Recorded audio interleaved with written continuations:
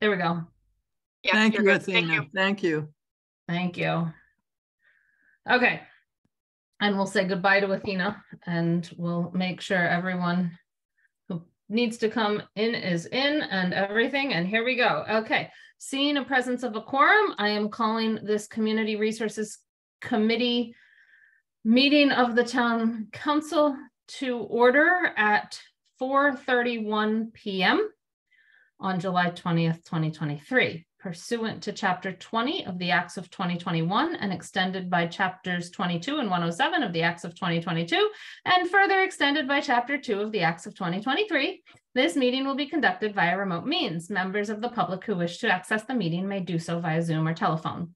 No in-person attendance of members of the public will be permitted, but every effort will be made to ensure that the public can adequately access the proceedings in real time. Also, this meeting is being recorded, both audio and some of us are on video. With that, I am going to take roll call to make sure committee members can hear and be heard. We're going to start with Shalini. Present. Pat. Present. Mandy is present. Pam. I'm here. And we are missing Jennifer Taub right now. If she arrives in, we will catch her and make sure and test that she can hear and be heard. With that, we're going to go right into our meeting. There are no public hearings. We have one action item. Well, it might be three, but I'm hoping we get to votes today. But residential rental bylaw is what we're going to start with right away. We're going to start with the bylaw, and then we will move to regulations, and then we will move to the permitting fee structure.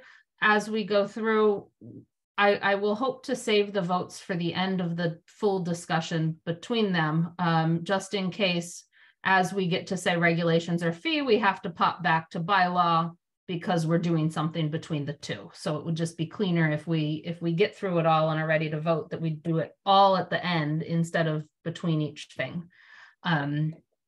With that, I see that Jennifer has joined us. So Jennifer, can you hear us?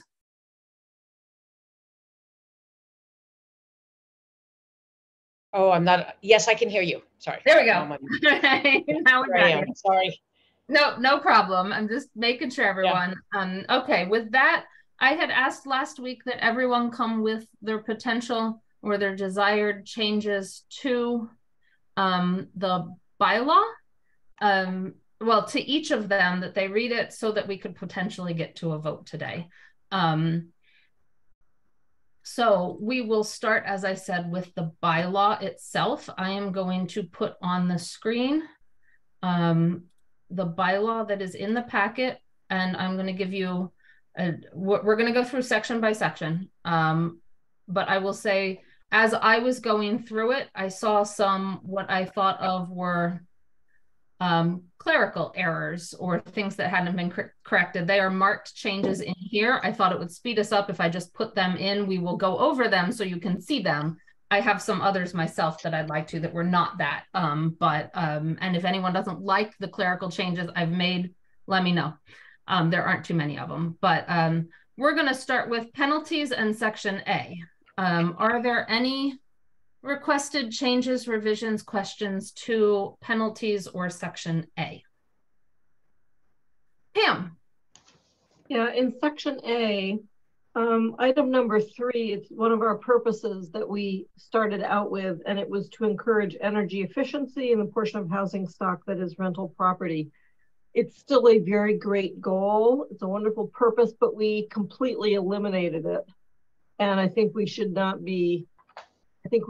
include it as a purpose, because we have left nothing in that requires any kind of accounting for construction of buildings, furnaces. Nothing is left.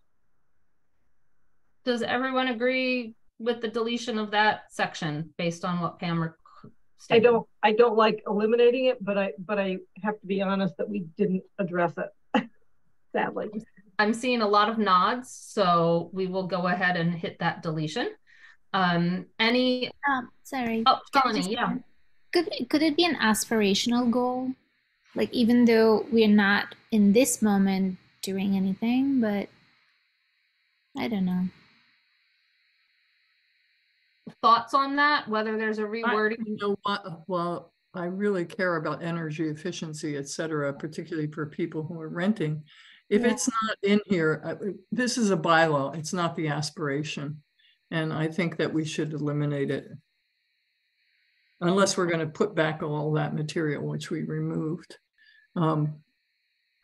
If we get to a place where we want to amend the bylaw after it's passed, et cetera, because we're actually doing something or find something, that seems okay. I don't know.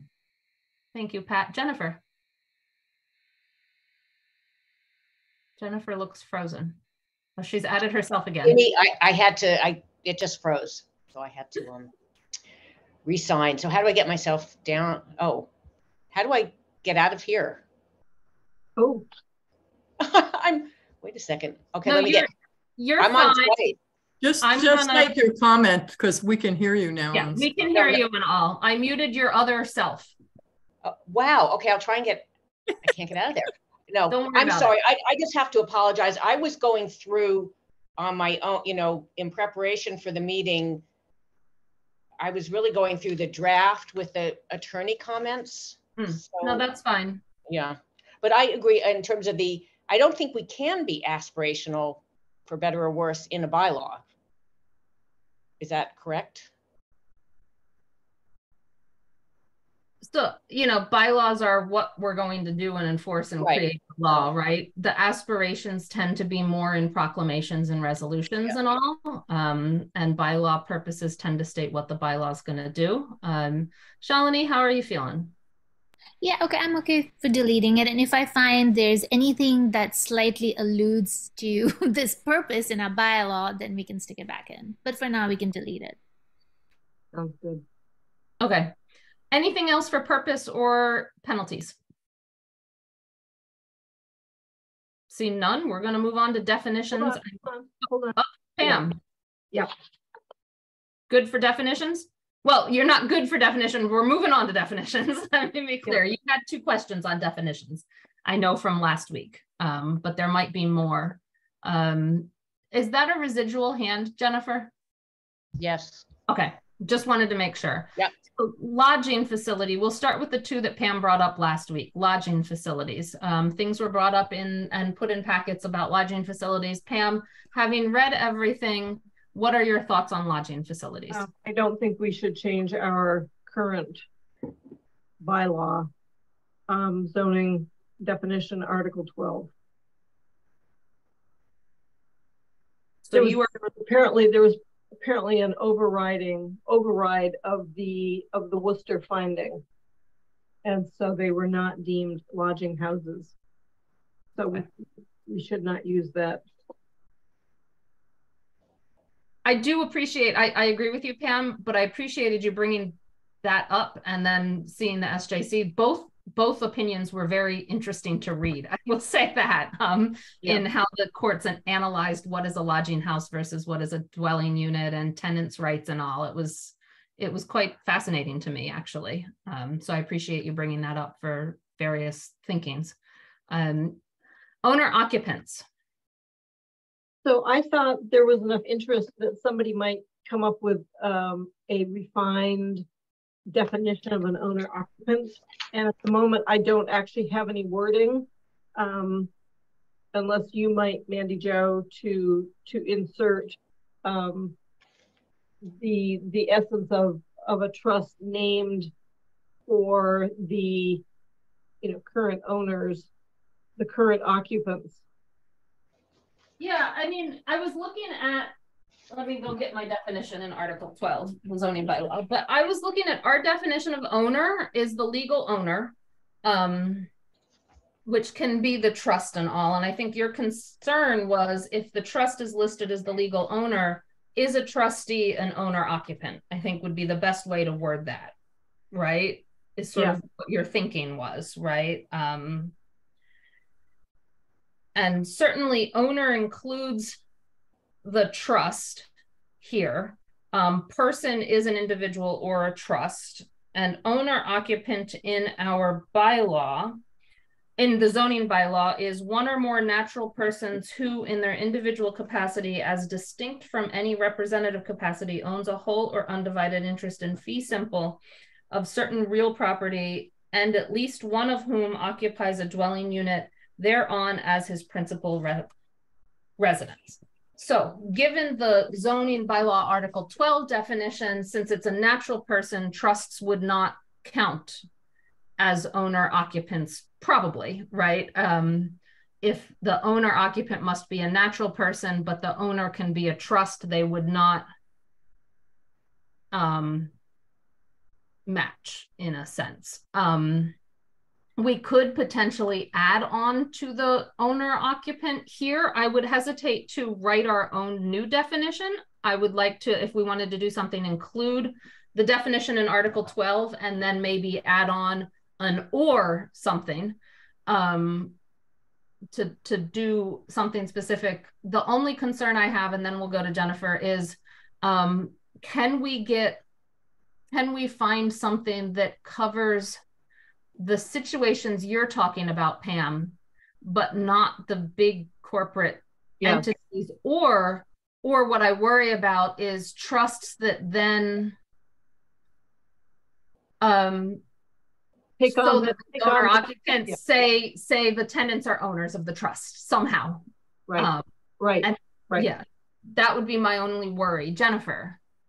Yeah, I don't know if this is what you're getting at, Mandy, but so, you know, I don't know if we can specify, you know, like we want to allow, if there's a older person who, well, it doesn't have to be older, but someone who's put this came to us from people that were older and have put it in like a Medicaid trust, I think is how they put it. And they wanted, but they are the owner and they rent out units in their property.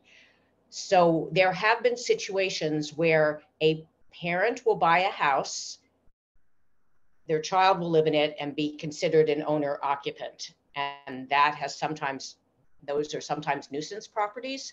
If they create a trust and their child, who could be, you know, is one of on the trust, then they would be an owner occupant. I mean, is there a way to distinguish? Or sometimes they'll just say they're an owner occupant and they haven't actually put them on the deed. And then they're not. But how do we, and I know that John Thompson and Rob have said this is problematic, that this has been a way that people have sort of gotten around some of the owner occupancy issues. Yeah. Pat. Yeah, no, I was going to ask Jennifer for some quick factual backup, but she just provided it by talking about John and Rob. The house on the corner here was purchased by parents of a young woman, graduate student in the 5-year engineering program. She went through that. There were other roommates in the program. She moved, went to Princeton, and they kept renting it to young women in the program. And it's never been a problem. I just want us to make sure that we're not creating definitions because we don't like something that somebody does. We don't like that parents buy a house for their kid. Because after Kanani left and went on to Princeton University, she no longer lived there. So, but the house was still rented to students. So I just, right, which happens all the time. Then it's just an owner, then it's a non-owner. Yeah, but is it necessarily a problem? And I don't know if it necessarily is. And I'm just kind of feeling like, come on, you know. So, well, sometimes they have more people living in the house and they try and get around it. They claim it's owner occupied. You know, there are all kinds of things that people do in their individual houses that are appropriate and inappropriate, but in terms of our bylaws, but there's just this very narrow fear that's driving me crazy. It's not fear, Jennifer. This is something that has been a concern of the building department for a long time. Yeah. But Pat and Jennifer, let's Sorry. Let's keep it to this definition, and maybe something I'm going to say will help. So I just did a search for the use of owner occupant in our bylaw, And it's literally used only in this definition, which means in some sense we could get rid of this definition if it shows up nowhere else in the bylaw. I have not searched the regulations yet, but if it's nowhere else in the bylaw, we're not distinguishing in the bylaw a difference between owner occupant and non-owner occupant, except if we search for owner, we'll get more. There are parts of the bylaw where the owner's dwelling unit is not inspected. Right, and things like that, but we don't use the term owner occupant. So the only place, you know, in the fee schedule, we're not using the term owner occupant, but we're talking about owner occupied dwellings and all. If we don't define it in the bylaw, it might allow, if we delete this because it's technically not used at all, we have owner defined, and so when we use owner later on, you go back to the word owner and all. If this is if this definition isn't used, we could delete it here and potentially allow during the fee schedule and all the building commissioner to make the determination as to what and who is an owner occupant, instead of wrestling with the decision here, since it would appear from my search of using owner occupant that this particular definition does not need to be in this bylaw. I can do a search over here for owner, and then I can do a regulation search to see if we use it in the regs, if people would like to see where owner is used. But so my thoughts to potentially, given seeing this, just delete the whole thing. Pam. I appreciate that explanation. You're just to confirm, I heard what you said. You're saying that we don't actually use the owner hyphen occupant anywhere in this bylaw? So in this navigation pane that you should be able to see, you can see the word owner occupant shows up exactly 4 times. 1, 2, 3, 4. You can actually see all 4 times right on this page, just in this definition. That's one definition. Yeah. Just in that definition, it appears nowhere else in the bylaw. And so in that case, normally that's 3, not 4. The 4th is the comment. Oh, okay. Oh, sorry, it's very small. The comment's very small. The 4th is the comment. So yeah, so we might be able to get around this by just deleting it, since it has not, we did not separate owner occupancy from non-owner occupancy generally in the bylaw at all. If we go to owner, that one will have a lot more. That has a lot more, right? It talks about person in charge. It shows up who the permit is issued to. We can look at it further on, but if we're not using owner occupant, we might not need the term. We use owner occupied 3 times, it looks like, in occasional rentals. And so owner occupied, even though we haven't defined it, we've capitalized it. There is owner occupant here.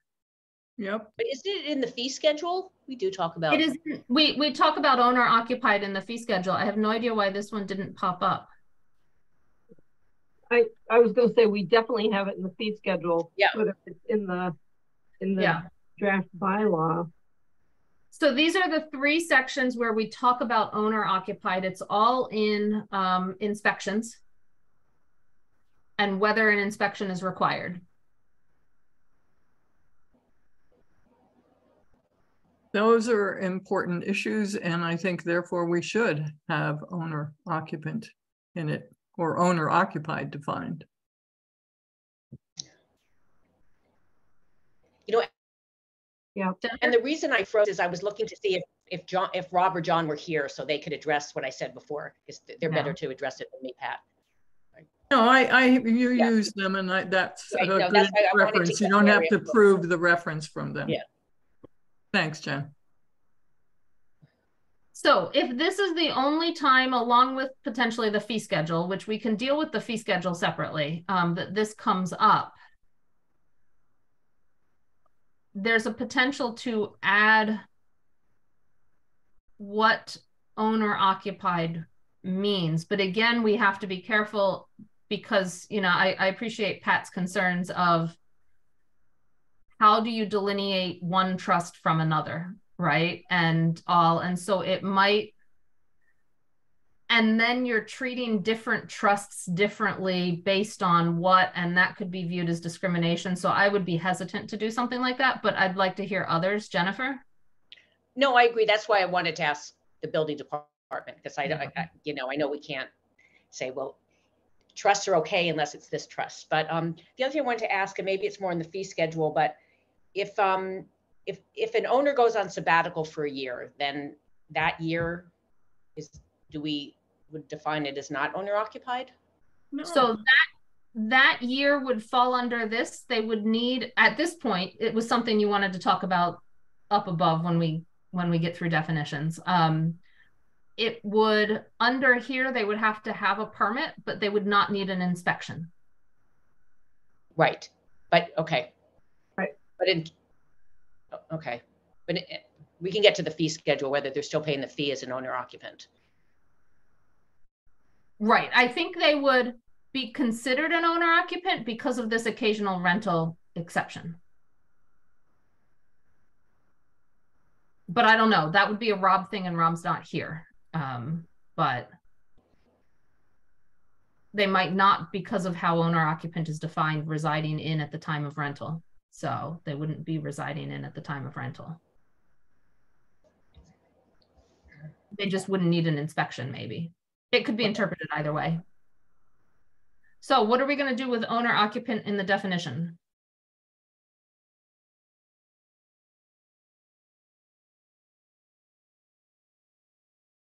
Pam? I'm gonna lean toward keeping Article 12, keeping the definition in Article 12 as it is, and acknowledging that we are aware of situations where people have moved to put the property in the name of a trust. I was thinking of some fancy way of saying, well, maybe, if they still live there and the name of the trust reflected themselves. But again, that just, it's so easy to create a different kind of trust that would be probably not what we're intending here. So I would say we leave that interpretation of Article 12 up to the building commissioner. Felony? So wouldn't, if the trustee was living in the house, then wouldn't that be considered, what would be the confusion if the trustee is living in the house? Why would that not be considered owner occupied? So it would be up to the building commissioner, because the definition in Article 12 says one or more natural persons who in their individual capacity as distinct from any representative capacity own a whole or undivided interest in fee simple, blah, blah, blah. So as a trust, you're a representative if you're a trustee, not— because the trust owns it, right? Because the trust owns it. And so it's not a natural person owning it in their own capacity, in their individual capacity, not a representative capacity. But we want to give a break to people who are, for whatever reasons in their family arrangements, they have that, and it's owner occupied. It's a technical term. Right, but we also run into the situation where if we do that, well, Jennifer pointed out one where non-trusts are considered owner occupants if there are parents buying it and an 18 or 19-year-old lives in it without the parents, that could be considered owner occupied. But I also brought up the situation where a conglomerate trust might own it, but see this depending on the fee break, right? And make the tenants, no matter who the tenants are, maybe when I was a tenant, they'd say, I'm a trustee of the trust for that year. And then suddenly I'm an owner occupant too. And so there's multiple ways that can be. Is that a thing though? Like, is it that easy to just replace trustees year after year? Or are we just speculating? So I'm speculating, but trustee replacements generally not that hard. Depends on how the trust is written. Yeah.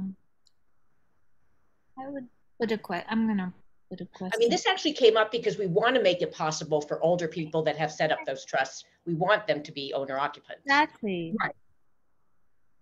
But it seems that there are just too many loopholes that that could be taken advantage of if someone were less than scrupulous. But do we know that? We don't know that if that's even a thing. We're speculating that that could be a thing, but we don't know of any such case. What we do know is that there are older people and families that have trust, and we want them to live in their, in those homes. And we would be then, and if they rent it out, like if they want additional people or something, then we are making it harder for them. No, the whole reason Pam we brought it up last time is to make it easier for the people that have medical trusts. But I know that, we were just saying, does that impact if somebody, it is a thing, I mean, I would want to err on the side of the older people being able to have their trust, but it is actual a thing where if there's any way people can become financially advantaged by doing something, they will. And that does happen. It does, Pat, it happens it does happen. Not everybody's, Pam. You don't know what I'm wincing about. So don't make assumptions. I don't. You're right. I'm going to say that I think the interpretation of owner occupant, I think we all have a common understanding of what owner occupant means. And even if to the nth degree of the law, it may not be a fact that, Mr. and Mrs. X who have put their house in a trust are not, technically by law, the owner occupants anymore. I think interpretation of this by our town staff or by anyone reviewing this would understand exactly what we mean by owner occupant. And I think rather than craft some torturous route around this thing, I'm feeling that maybe we just leave it alone and we don't touch Article 12. Well, we couldn't touch Article 12 without hearings and everything. We'd have to just craft a new definition or add on to this definition. And not have it agree. But I agree with Pam. I would leave it as is and see how this works. Bylaws can always be amended. We can always, depending on what Rob thinks and all after it's in place or even potentially before it, you can relook at it if it's not working as we wanted it to. That would be my thoughts. Jennifer. Yeah, I agree. I mean, I think we all want to do what we can to encourage owner occupancy. I mean, that's been something the town has had that sort of value for a long time. So I would feel comfortable that building and safety would always want to accommodate that. Okay, so I will point out that I added a period at the end of this definition that was missing. It's what's in red. So I said I'd point out the changes I made as we went along. Any other discussion of any definitions, section B, before we move on to section C? Pam. Can of worms, we had originally a student home definition, and somewhere in this long process, it has been removed from the definitions. I don't believe we refer to it anywhere else in the text or in the regulations, but I would love to double check that if we could check regs and bylaw on student home. I would appreciate that. So student does not show up in the bylaw. I know it shows up in the regulations in the application section. I won't flip to that now. In the application, we ask, I'm not going to share my screen for that. In the regs, the application, there is a item A1G, the number of dwelling units on the property that are occupied by one or more persons where during the leasing period at least one occupant will attend an educational institution as defined by the residential rental property bylaw, including properties where the owner or owner's family members are occupants of the dwelling unit. So that's the only place that I saw in the regs that comes up. In previous discussions, I think given we got rid of point systems and we got rid of different types of permits and everything, it was thought that we can start this way by trying to ask that question so that we can start tracking how many. Yes, thank you. I think but there were no other delineations beyond that. Yep, thank you. We ready to move on to section C? Section C, any changes to C, and then we'll move on to D. C seems basic, so.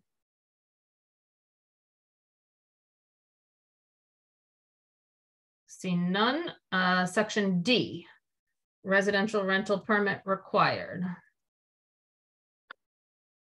Pam. D1, except as in the second on the next page in my version here. I'll read it. Let's see.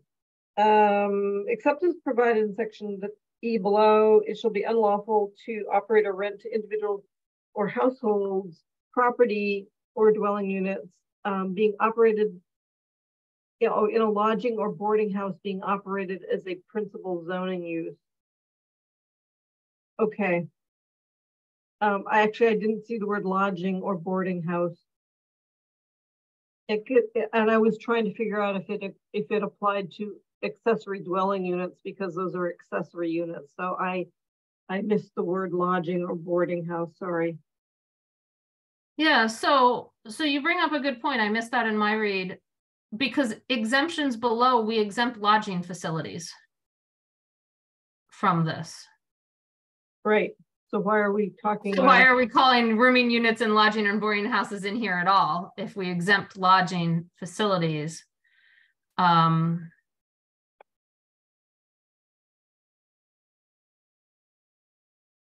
ADUs.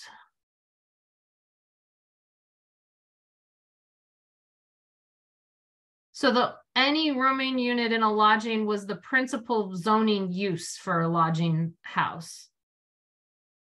Okay, so that's legit. But then we exempt lodging facilities below. I would be hesitant without Rob here to actually get rid of that sentence completely, but ADUs, owner of residential rental property to operate or rent residential rental property or dwelling unit.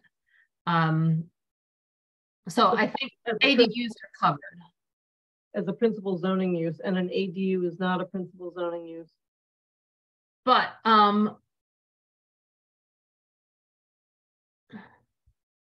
let's go back up to residential rental property. Any building or portion thereof which is offered to rent or lease as a living facility, regardless of whether anyone is currently residing in it. A rooming unit is a group of rooms to let.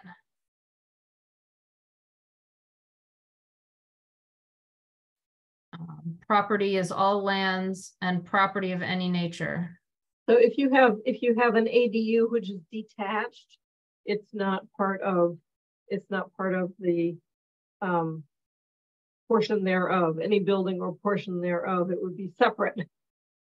So I guess the question is this principal zoning use modifying just the lodging or boarding house, or is it modifying it all?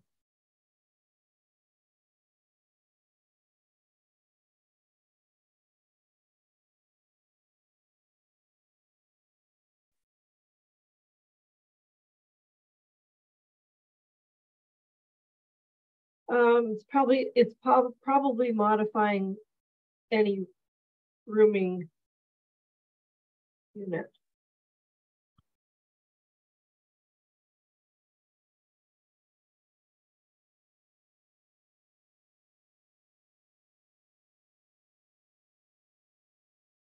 So I think if it's modifying a rooming unit in a lodging or boarding house, then ADUs would not be exempted from this because they're not lodging or boarding houses, I don't believe.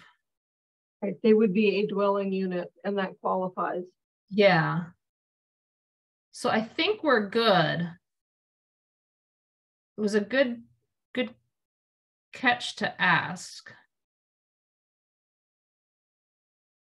We could mark it as a question, and even if we vote, we could leave it as a check with Rob if you want. Shalini. Just a clarifying question. I remember us discussing that we would give the rental, we would allow people to rent even if they don't have the registration yet, but they are like in process. So where is that reflected? It's That's not in F, application. We'll get down there. okay. Okay.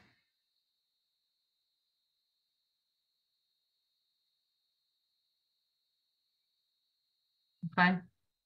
Are we going to leave this the same? Are we going to make a note to ask Rob? Can we make a note?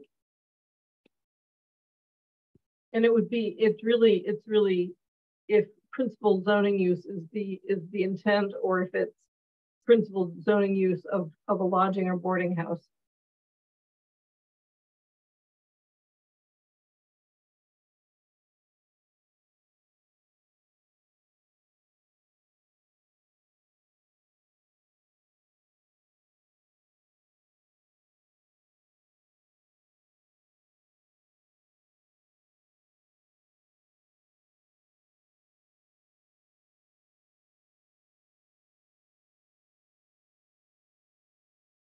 Okay. Note made. Anything else in section D? If not, we'll move on to exemptions. The note, oh, Pam. But if you want to talk about the note, go ahead and do that first. Oh, I was just gonna say the note from last week, Pam said well, no, I think this was Jennifer wanted to check on sabbatical permit requirements. And so I looked through the bylaw, and yes, from my reading, they would be required to have a permit because they are renting under section D, but we have exempted them from an inspection requirement. They're fully exempted from the inspection for the first year. If the sabbatical or something extends for a second year, they would then need to comply with the inspection. Okay, thank you. Pam. So item 3 is dormitories owned and operated by an educational institution. And that now includes the public-private partnership, the P3 Fieldstone buildings that are not operated by the university. They are owned. I think they cleverly made them owned by the university, but they are definitely not operated by the university. And I would like very much to have those come under the purview of this bylaw. And I'll be very honest, as a step 1 to making, I'd like to see them taxed and taxable. And if we don't include them in our purview now, it will be harder to come back later and ask for them to be added to the tax base. So as you stated, they are not operated by the educational institution, and so they are not exempt from this bylaw. They would have to comply with it, right? I know we've talked about this a lot with Rob. He wanted them included in this bylaw, and at least as long as the situation remains how they are now, they would have to comply with the bylaw. Good. F, application. We'll start with section 1. The section of application you can see on this page because it's the easiest thing to start with. And then we'll page down and I can address Shalini's question from there. Any requests for changes? I will page down. Oh wait, the application is not where it is. It's in G. Sorry, Shalini, it's in issuance or denial. There is C and D for the application.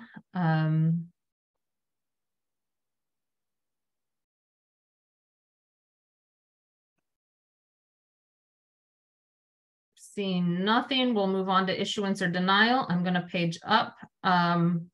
You can see, Shalini, that conditional permit. In section G1, I added an S to permit here because the wording, the principal code official may issue separate permit for each dwelling unit. So I said it should say permits. And then you'll see down here in 4, this is what Shalini was asking, and also something we changed last week in response to the town attorney's concerns about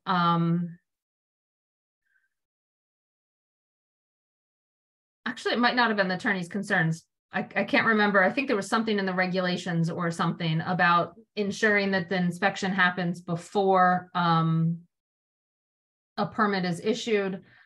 We added that if an inspection is scheduled but has not taken place yet, then the town can issue a conditional permit until the inspection takes place, thinking someone might not think well in advance that they need to apply for this, and so they might apply for it 2 days before someone moves in and not have time to schedule that inspection. So if it's scheduled, the permit can issue. They would remain in compliance as long as all the other parts of the application are complete other than the inspection, so that they would not be fined and all until, and then they'd be operating under this conditional permit there.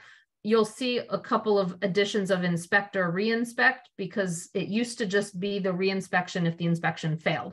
And so in reading it over again, I felt like it needed the words inspect in there because it wasn't a re-inspection always that the conditional permit was operating under. So that's why those show up there, to recognize that it's not just re-inspections now that might cause a conditional permit to issue.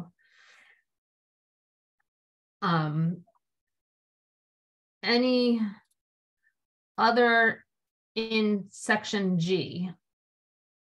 And Shalini. So do you think it's clear enough for people when they read the section above, where is that? The D, where it says that you can't rent until the applicable residential rental permit has been issued. That's what it says in D. And then it's later on in G that they find out that, well, if you've applied and done all these things, then because they haven't been issued the thing. So it's kind of a little. They will have to have been issued the conditional permit. So, but in above it says until the applicable residential rental permit has been issued. So should we say until applicable residential rental / conditional permit?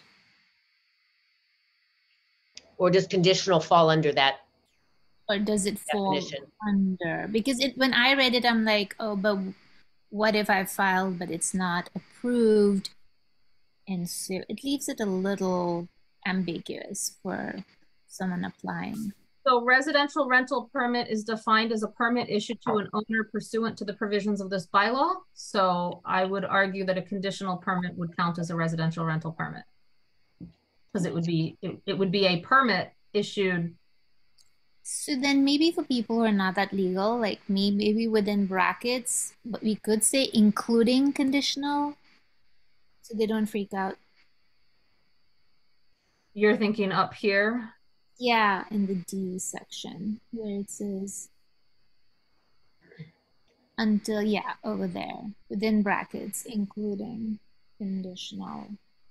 I would not have made that connection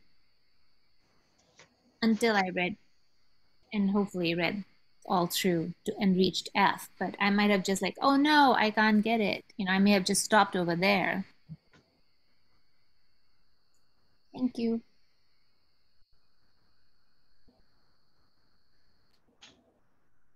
Is that okay with everyone? I think it should say including A, because conditional permit. Yep, I just made that change. Yeah, thanks. Okay. G, oh, I have, Shalini, is that all? Okay, I have two potentials. Bear with me as I toggle between things. In section G2, number F, this residential rental property has passed an inspection within the applicable time frame in accordance with section I and the applicable regulations.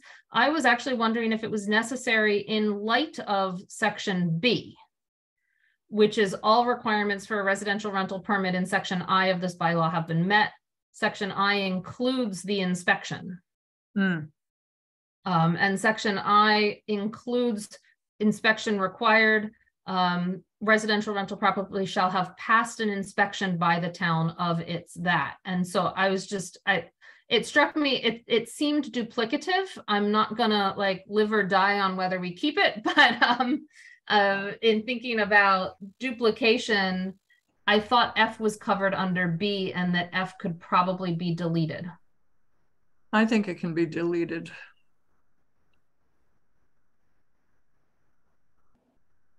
The more we can slim this down, but keep its intent and purpose, I think the better. Jennifer and Pam and Shalini, would that be okay? Do you see any problems with that?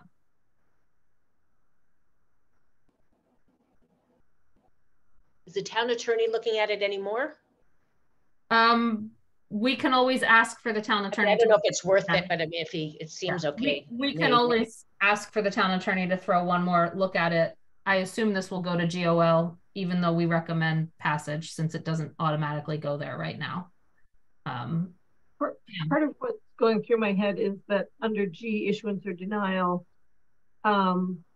it's sort of a summary of, I mean, I think we have some redundancy in some of the coverage anyway. But we talk about essentially the code official may issue a permit if we've satisfied, you know, A, B, C, D, and E, and F.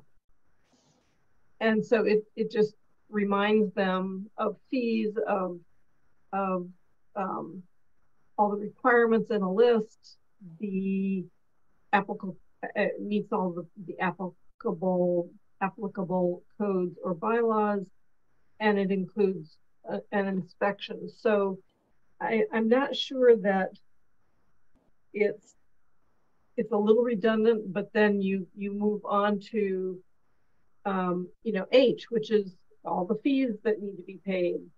So you address fees in that list as well. You know, fees have been paid. Inspection has been passed. It seems like I1A is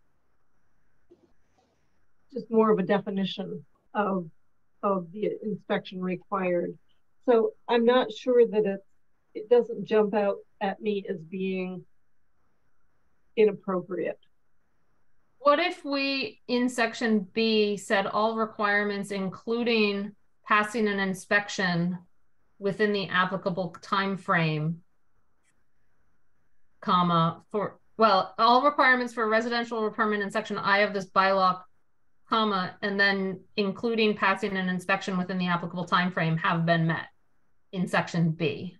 So just move some of it up to bring forth the another reminder of inspection is required, but not repeat sort of the reference to section I twice. I think it just struck me as we referenced section I twice. Would that work, Pam? I have to admit that I did not follow. I could not figure out what section B you were talking about, so I was losing track. Oh, right here where I'm typing now. I mean the one that I can hardly read. Yeah, I'll do it.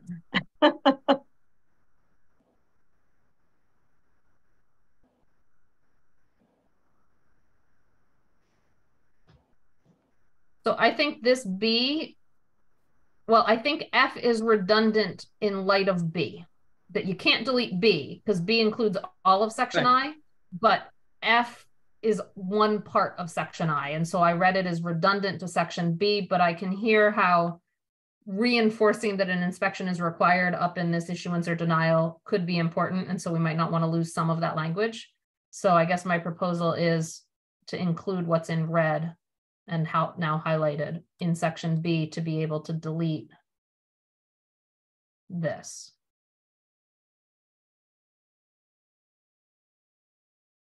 It's, you know, if we wanted to be really slim, we would have the item number 2, the principal code official may issue a residential rental permit to the applicant within 30 days upon proof that all of the requirements for a residential rental permit in section 1 of this bylaw, including passing an inspection within the applicable time frame, have been met, period. And we could get rid of A, C. This is an I.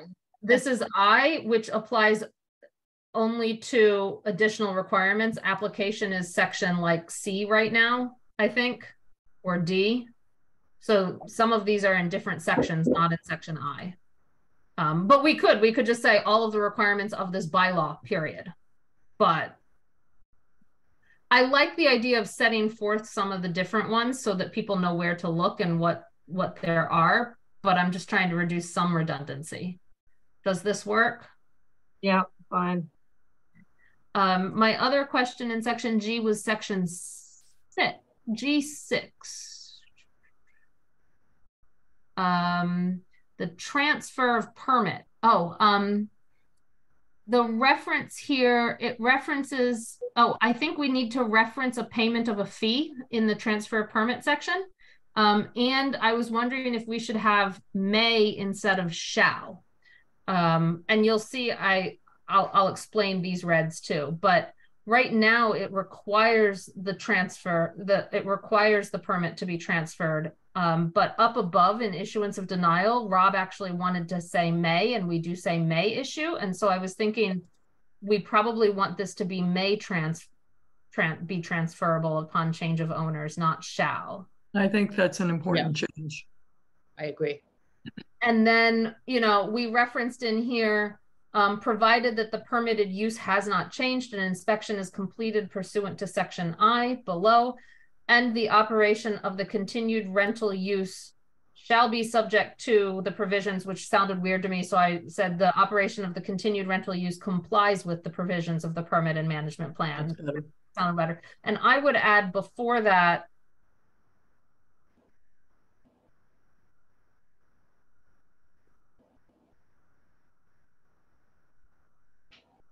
because we actually have a fee for transfer. We have a potential fee for transferring the permit.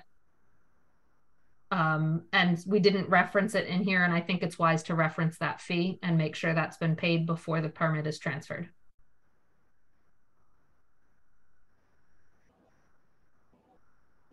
Does that work for people? Yep. Yeah. There's a red one here. We had somehow lost the word the, and we had also lost the in 15 feet. So it had read notify the town of change of ownership with 15 calendar days. And so I added the within 15 calendar days. Yeah, any other changes to, what is this? This is issuance or denial. Any other requested changes before we move on to section H, fees? Section H, fees, any requested changes?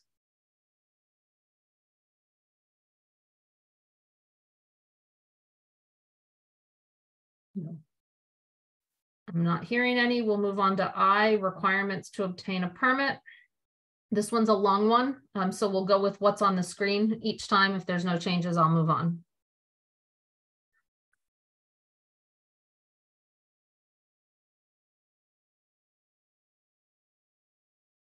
I will scroll down. If someone finds something as we move on, we can always go back. I had a question in, section C. We're not quite there yet. Actually, we kind of are. So section C says they may seek a search warrant from a court of competent jurisdiction down below in section 5, down here, no.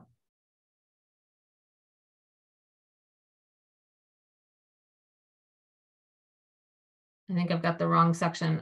We reference an administrative warrant, not a search warrant. Is that in section L under consent?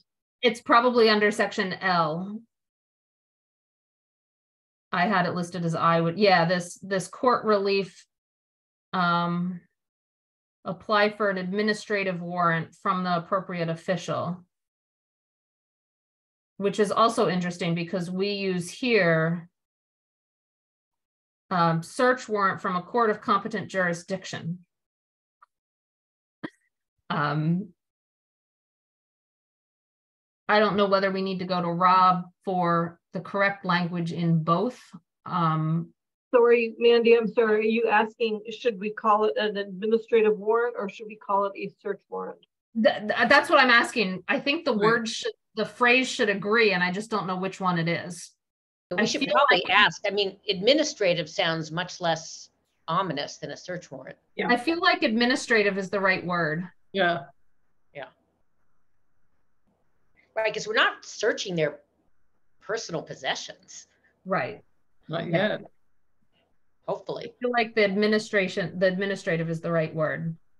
Those were all the changes I had in section I. Anyone else have any changes? Oh, the here under was changed. I changed to here in and I added a comma. Here under, it's more of a legal thing that here under would be everything below and herein is everything within the bylaw, not just below. And so we want all property regulated within the bylaw, not below section I3. It's just a technical thing. You have the same thing under number 4 with regulations adopted here under, and in number 5 also here under. So they all need to get changed. So, yeah, so the regulations are not adopted within the bylaw, they're adopted under the bylaw or adopted pursuant to this bylaw. We can change that one to pursuant to the bylaw. The question is if we're considering here in instead of here under in number 3, why would the same situation not apply to number 4 and number 5? So number 3 references the here under is referencing the bylaw itself. Numbers 4 and 5 are referencing the regulations adopted pursuant to the bylaw. So I'm changing it, if you look up at the screen, from here under to pursuant to this bylaw, which is how we actually generally reference the regulations adoption. I think up here, regulations adopted under this bylaw before a permit. So regulations adopted under this bylaw to keep the language consistent.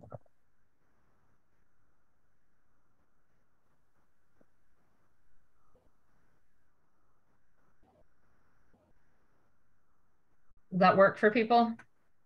Yeah. Okay. Anything else for section I? We're going to move to section J. There's our consistency regulations under this bylaw.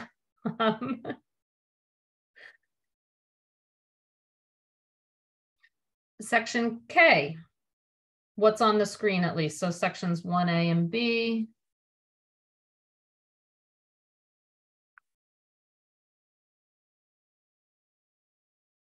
And I'll move down to the rest of K. Includes the tenant information sheet, leases available, and coercive conduct.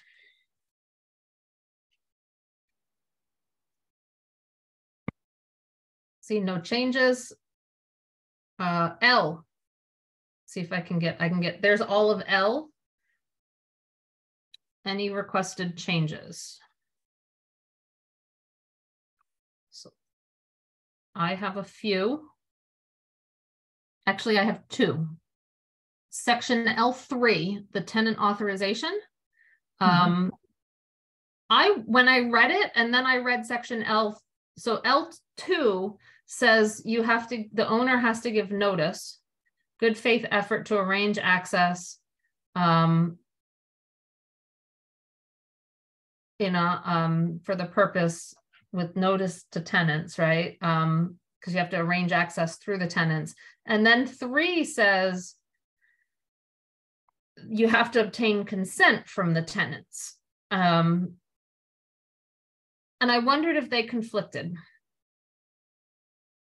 I know we talked about, if I make this smaller, Jonathan, our KP law attorney, said we might not need to include 3, 4, or 5 at all.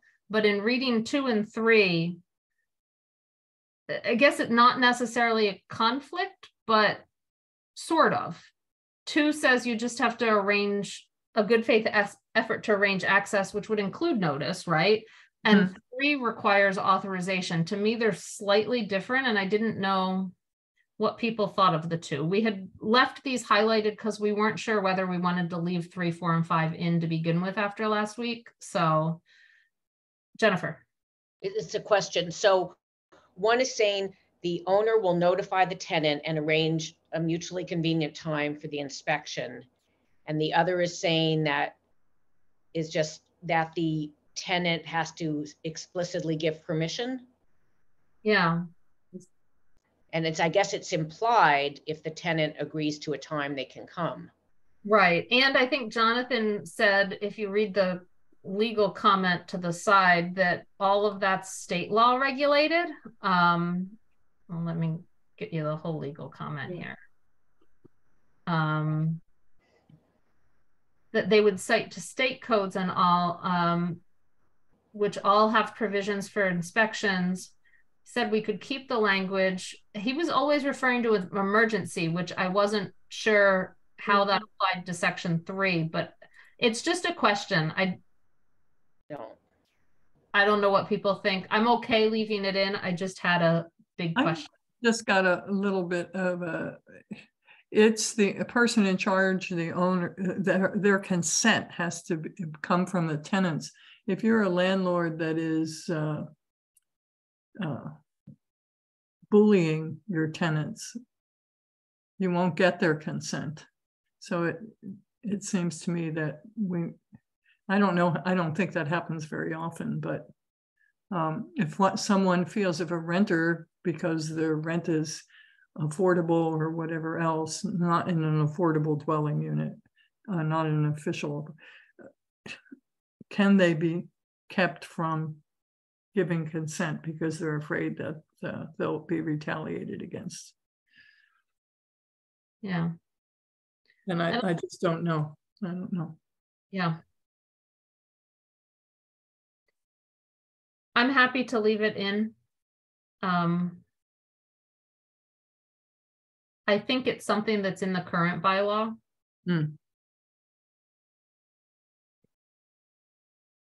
It just struck me as strange right next to the other one, but and then my other question, I think, dealt with the court relief. Oh, is it redundant in light of I1C is what is this court relief a known violation impeding the health and a tenant objects to the inspection, you can apply for, so I guess it's not redundant, never mind. I withdraw that concern. Because the other one was talking about the renewal and, the initial inspections, not a complaint inspection. And this one is something else, so never mind. So I withdraw that one. The current bylaw,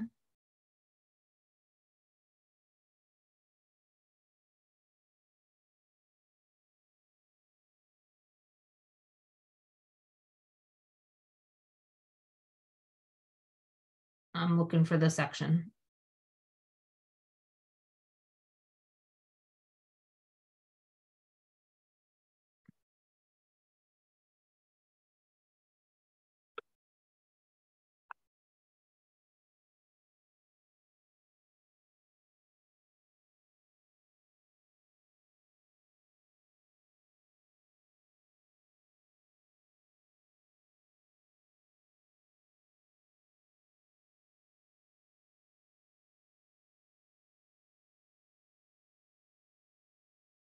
Maybe it's not in the current bylaw, since there aren't really inspections in the bylaw.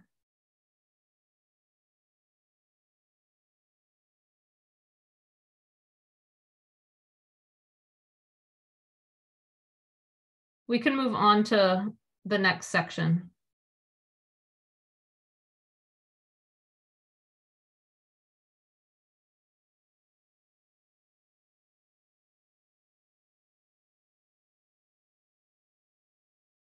Okay, so the current bylaw has access to properties, and it really only includes section 2 of what we were referencing.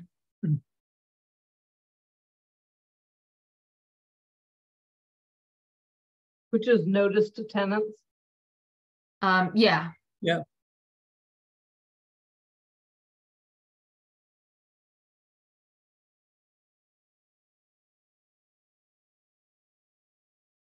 Yeah, it I think- basically includes this language only, the current bylaw.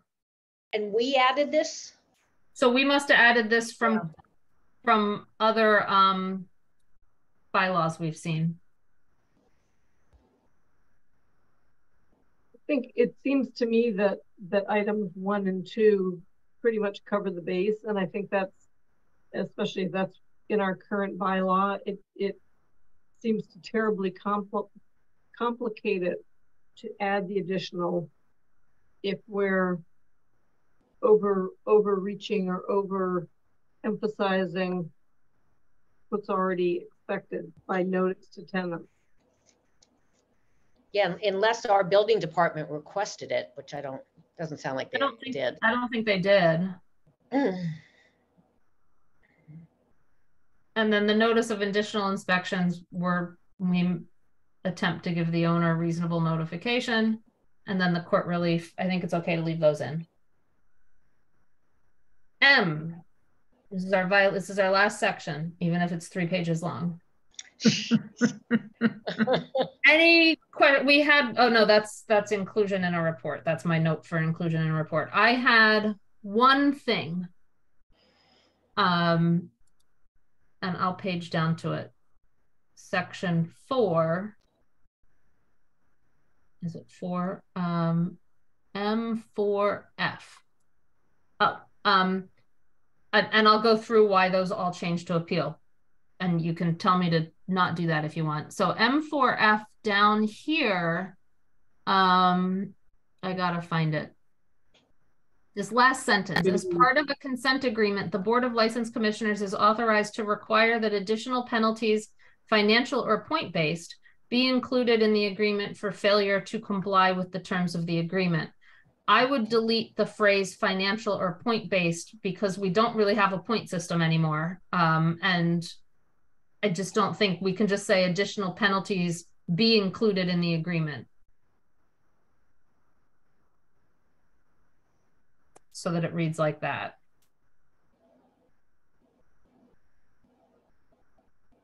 So I changed anytime it referenced an administrative inquiry to administrative appeal under this section of appeals because it's called appeals, not inquiries.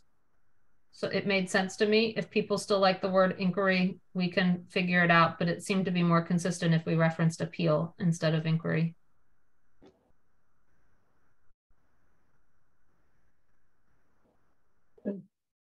Any other changes to section M?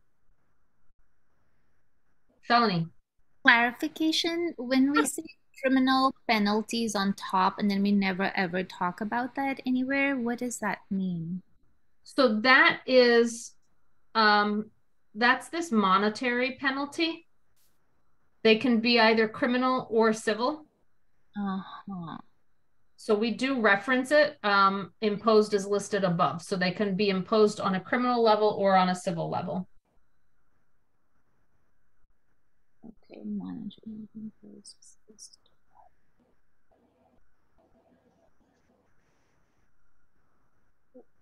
What is the difference between criminal enforcement and non-criminal? So criminal enforcement is a criminal citation that can only be written by a police officer. Non-criminal can be written by whoever we've designated. Beyond that, I don't know how municipal criminal citations work in terms of the court system and all. So I can't answer it beyond that. So a monetary may be imposed upon them.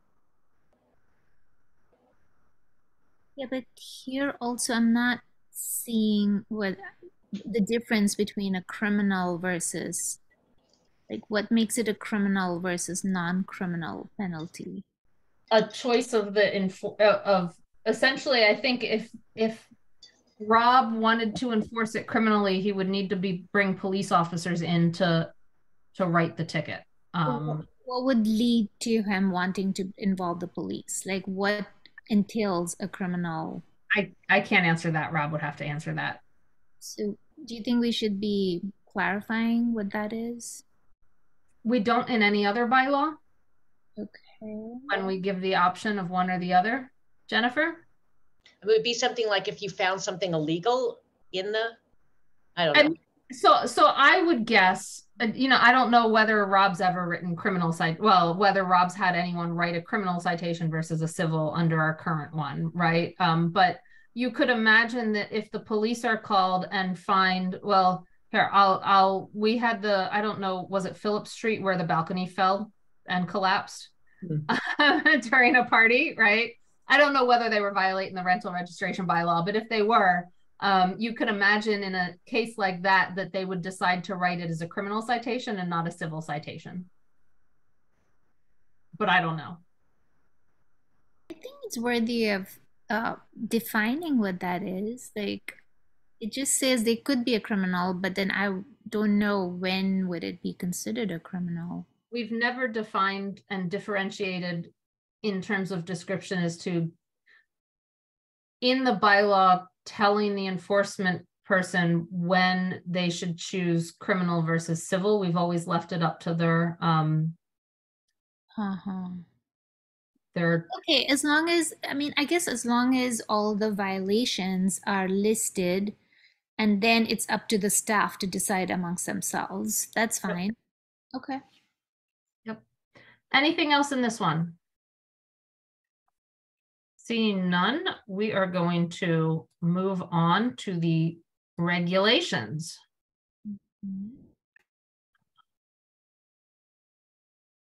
Hold on.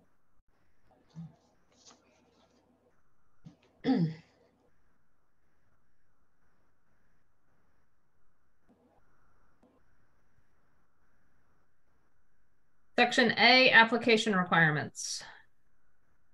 I can't get it all on here. I added a comma, an Oxford comma. You're not leaving anything for GOL to do. I'm trying not to, Pat. Make GOL's life easy. So I'm sorry, you've now transitioned to regulations. Yes.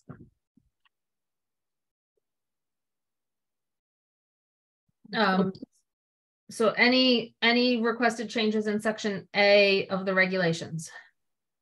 Oh, I had one. AH 2 and 3. We discussed these last week in light of the attorney's opinion about whether this would be enforceable or not. But I had a question in reading it again. We have the shall in there. I know we don't normally use the word should, but would this one be better in light of the opinion of leaving it in there but saying should? My guess is John would say I want to keep it a shall. But where are you? Option. I'm in this one about responding to within an hour or 3 hours, and same with the email address, the 48 hours there, where we say shall, a response shall be responded to within 48 hours, and here a response. I think that's a good compromise. I don't know if it's a compromise, but I mean it. Yeah, at least the expectation in there. Yeah, right. But you're not. Yeah. Other thoughts? As in, we have absolutely no authority to, deny a permit because somebody called back within an hour and a half. I mean, that's obviously just not going to be enforced. Right. I think So the should makes more sense. You know, I think given that our attorney indicated that he would probably delete these, and we wanted to leave it in because the expectation needs to be there, should seems to, as you say, Jennifer, might be a logical compromise there. Yeah. And if John doesn't like it or Rob doesn't like it after the council passes the should, the bylaw, the Board of License Commissioners can change it back to shall. I always think of shall may, but it's nice to know should is another option. Yeah, should is sort of an expectation. Yeah. Yeah, it's not really a, I mean, may be responded to isn't quite the right word, right? Yeah, no, it's a new option. But should is not a requirement either, but it's a, yeah. I think it's stronger than, it's a different, I don't know, I see them differently, Yeah. but that was my thoughts on. No, I think that's good. Anything else with applications? If not, we'll move on to frequency. Oh, sorry, inspection requirements, section B. Again, I can't get it all on the page. We did a lot of work with this last week. Because of all of, Jennifer, if you're looking at it, because of all of the attorney's comments on this.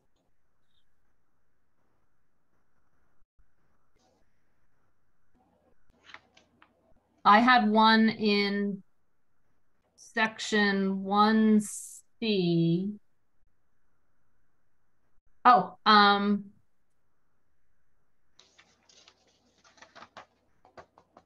Getting seasick. This one, 1C2, residential rental property designated a problem property or nuisance property under the general bylaw. This is our nuisance bylaw that we haven't changed. So there's no designations under either of these, I don't think right now. So my suggested wording change, I'll put it on the screen so that people can see it.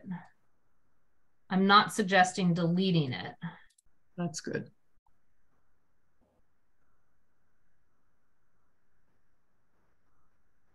I suggest changing it to residential rental property found in violation of general bylaw 3.26. We need the title of it. Shall be, but may be, I think it says may be subject to inspections on a frequency schedule. So we just need to come up with the definition of it, which I think I can find from our nuisance house bylaw.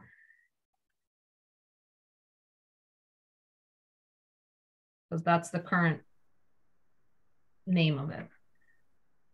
So I think that fixes that sort of, we're not doing them together, but keeps it in there.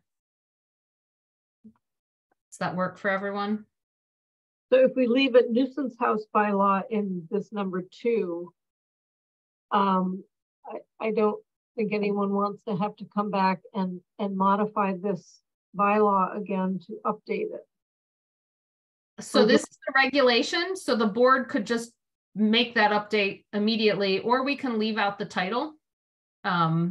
It's generally good to put the title in case for some reason the number changes, right? You know exactly which one they were referring to.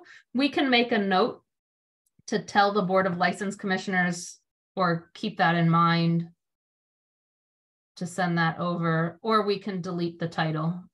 I'm not wedded to it. Do you need it bigger? I always need it bigger. I don't mind having it like this.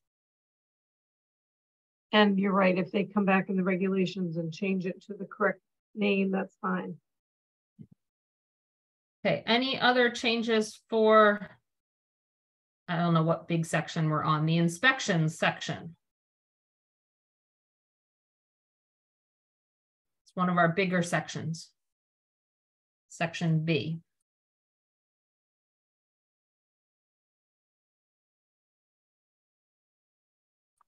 We'll move on to section C, the plans, property management plan. Hold on, sorry. Oh, sure, sorry, Pam. Under inspection requirements. We went back and forth on number 2 about the number of units inspected. Yes. And I think I thought we had changed it to 25% or something like that for B. So we have A is properties with less than 25 units. You inspect them all.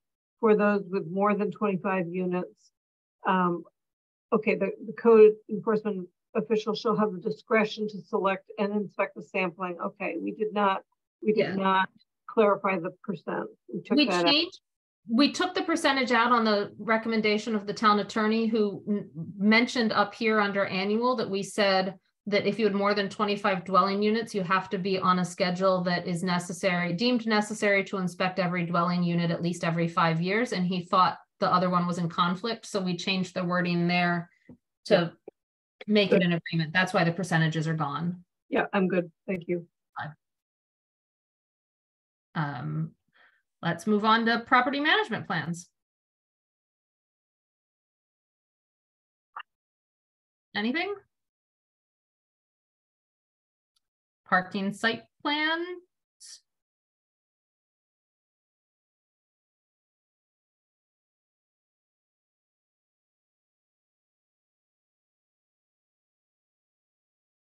Tenant information sheet. If I'm moving too fast and you find something, send me back.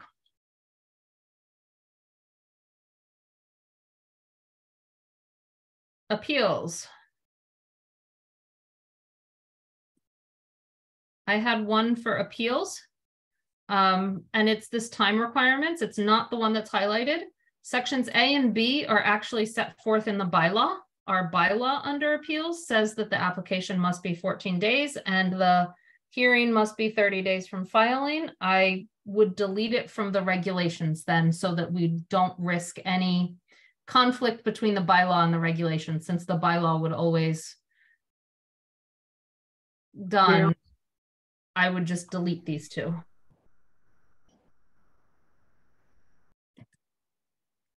And where did we include that in the bylaw itself? In the bylaw, it's under appeals, presumably. It is under appeals. Yep. It's under number 4A. Yeah. Yep. Thank you. And I would retitle this time requirement to decision time requirement or something, or additional time requirement.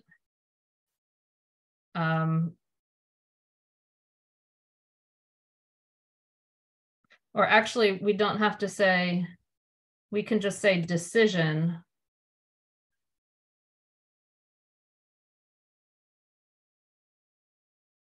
And then it'll just say the decision shall be made within 60 days from the date of the close of the public hearing. We had left this potentially open to revisiting. Our town attorney indicated that he would delete it completely because he's always concerned with time requirements. But we included the phrase may be extended. Yeah, we have the may be extended, and we changed it from 60 days from the filing to 60 days within the close of the public hearing, which gives you a lot more time than the 60 days of filing. So I think that's a good change. Reasonable to think that the decision should be made 60 days from the time the hearing closes. So, okay, anything else for this, for the regulations? Seeing none for now, we will go on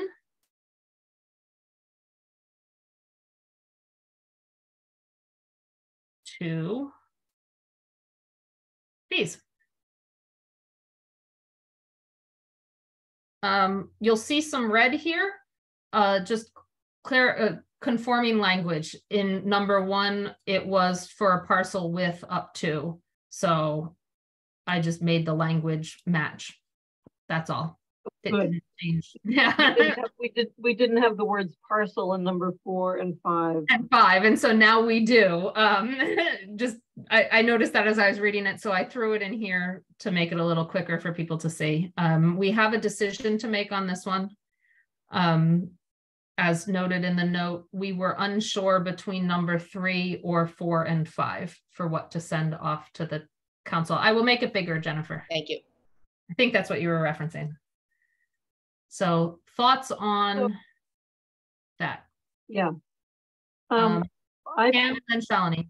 Okay, thanks. Sorry, I didn't do the official hand. Maybe Shalini should go first.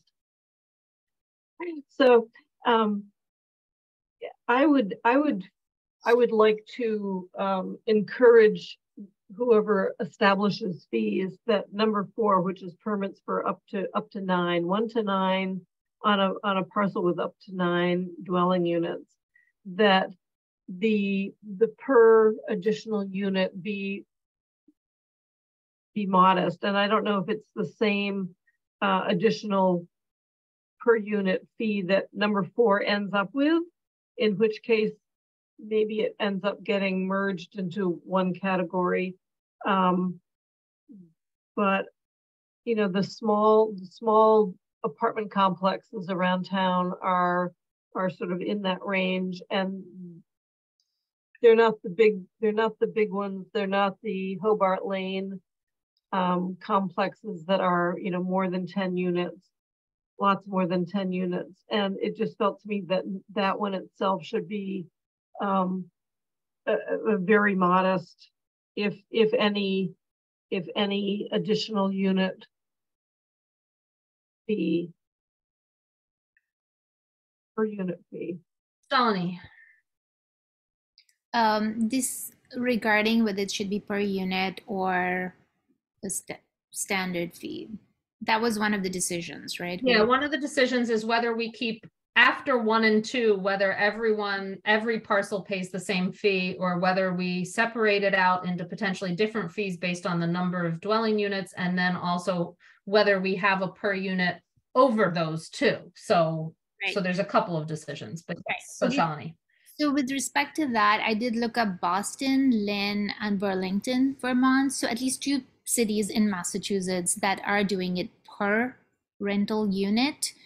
And again, I think I would emphasize that from an equity point of view, rather, you know, it's just the lens we're using to make this policy decision. If we are looking at it from the point of view of how much staff time is used, it's the same amount of staff time and we should charge the same amount.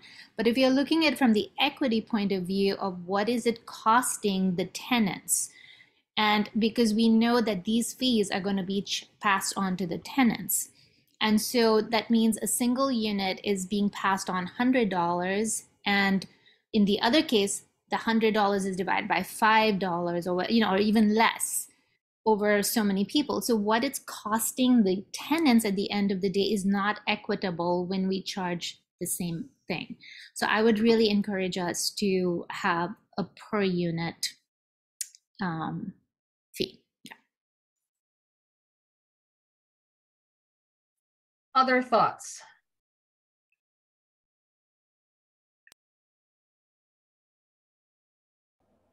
So Jennifer, and then I will go. I really have a question. So when you say per unit, we're still going to have it, you know, in blocks? So if you have, it'll still be broken out. It won't be that it's $20 a unit, or is it? If you have 9, each one's 20. If you have 400, each one's 20. So I guess I'm asking Shalini if that's what she was. Yeah, I'm sorry. I was getting distracted. I was getting a note to put out my composting. So sorry. But yeah, what I was saying was that it's not per parcel, but it's per unit on the parcel.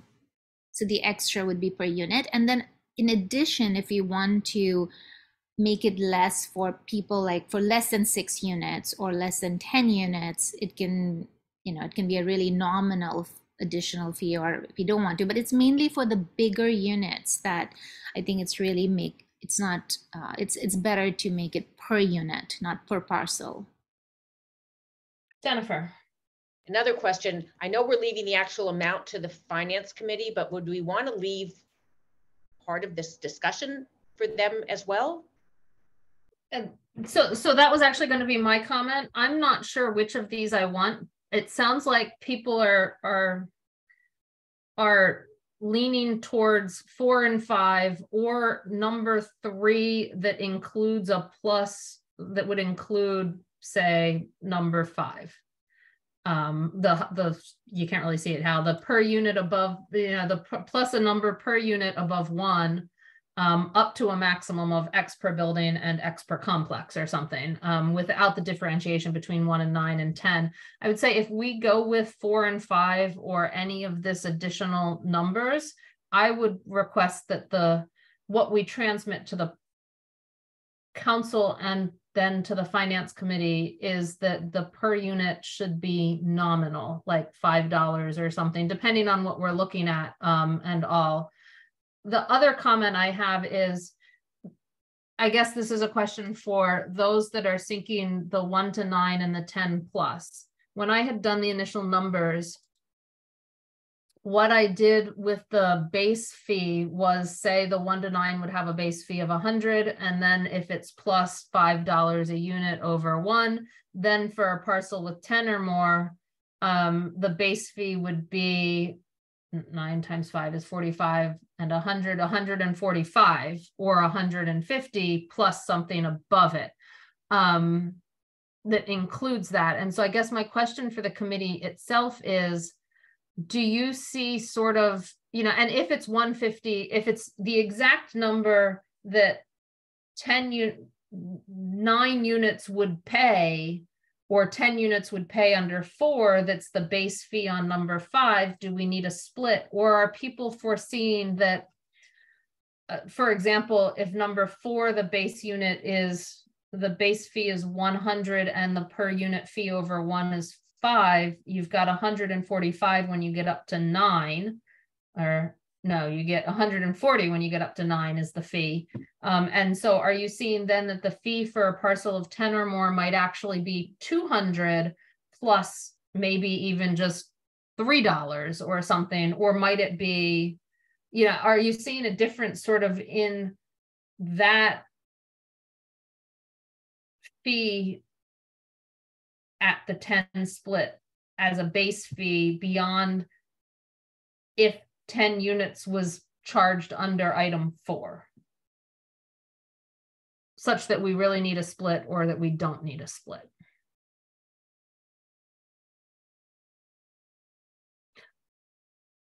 Or are you seeing a change in the per unit costs at 10, in the per unit number? Is that the reason we would split it out? If the base fee doesn't change, would the per unit for 1 to 9 be potentially $10, but the per unit for 10 or more be $5 or something like that? Is that something people are thinking about?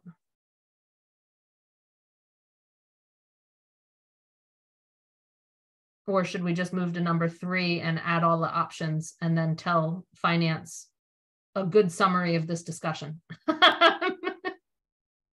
Yeah, if we give them how much we need to recover to pay for our inspection for the staff and everything, give them the end number, and then give them this discussion, that I think it's a question of doing the formula, kind of an algebraic equation of this time X plus this many units by this should equal this, and giving them the criteria that we're trying to be most equitable to the tenants. Because if the finance committee is not familiar with the other conversations, how the fees are passed on to tenants, and how this, like we're trying to promote smaller, which they probably know as a council, all councilors know, we're trying to promote workforce housing and make our housing affordable. But I think if we include all these different criteria for them and give them, they can do the formula part themselves. So the other thing, one of the things I would say we're referring it to finance is because, well, we have a high number, but we don't know, finance is in a better position to say, if this program is going to cost $500,000, how much is going to be generated by fees and how much is going to be paid for under the current operating budget, how much of the potentially how much of the strategic partnership agreement money will go towards this program. They have the ability to do that to then determine what that final number is they need to raise, right? We don't. So I would include that as part of the report as to why we're sending it to them or requesting it be sent to them. Pam. Is there any documentation at all that the fees that have been raised this year, because the fees doubled or more than doubled, I don't believe that there has been any change in staffing within that department. And before we talk about we must cover cost of this program, we don't really know what the projection is for staff cost. And I want to make sure that monies raised under this program actually help to perpetuate it and keep it as a sustainable program, because we think it will benefit the town. How do we mandate, I guess is the word that I need to use, that these funds are used for this purpose? So we can only put it in a report. We have to trust Paul that he'll fund it appropriately, right? But I think that's part of the reason we would send the fees off to the finance committee. I would send as part of that packet, as the report on all of this gets written for over a year and about a half of discussion, almost all the documents we've generated, the response that Rob Moore gave us a good response to questions about fees and what he expects the cost of the program to be and all of that. I would ship all of that off to the council or include in the report that goes then hopefully to finance, along with the spreadsheets that we've created that gave some options and stuff, just so they have as much information as they can and they don't repeat what we've done. Jennifer, then Pam. Yeah, no, just Andy's been very clear that he wants it, that it's not revenue generating, it's to cover the costs and pay for the program. So. Yeah. Yeah. I'm sorry, I forgot what I was going to say.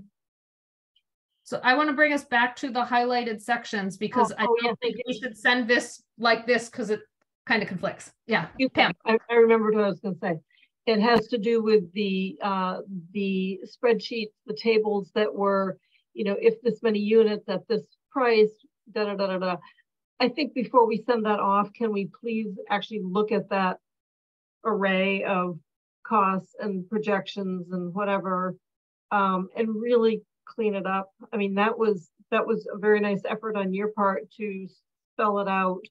But I think before we just hand that off, it's way more complicated and so many different options that I think we have a little bit better idea now of how we might structure it.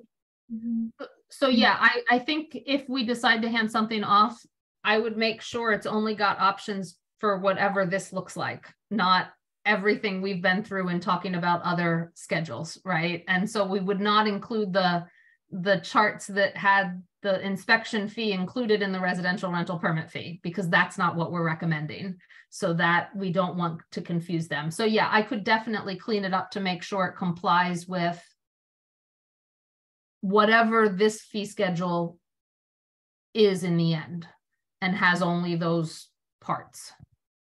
Does that make sense?